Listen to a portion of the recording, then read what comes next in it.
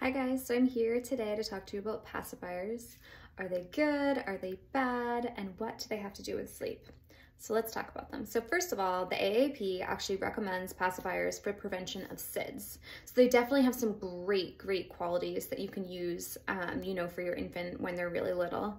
Pacifiers start to become a problem when kids depend on them when they're going to sleep or when they wake up in the night and it falls out and they need that to be able to get back to sleep.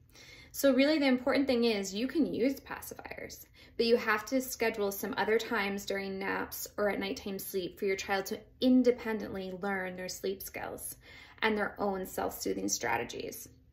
Because if they depend only on the pacifier to be able to fall asleep, just like, nursing or a bottle, when it falls out of their mouth in the night or during a nap, they're going to wake up and you're going to have to either go put it back in their mouth, or I remember standing over the crib, and holding it in their mouth, and then they're not learning, it might self-soothe them, they might fall back to sleep, but then 2 hours later, it's just going to continue to happen and it's an endless cycle.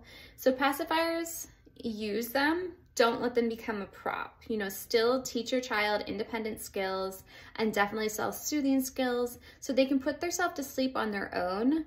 A pacifier might be good if they wake up early from a nap, or if they wake up in the night and didn't have a pacifier and you can use it to soothe them back to sleep. There's definitely really positive things that come from pacifiers, but you shouldn't depend on it for them to put them to sleep. They can't, or they'll never learn how to naturally go to sleep on their own and learn those skills for life.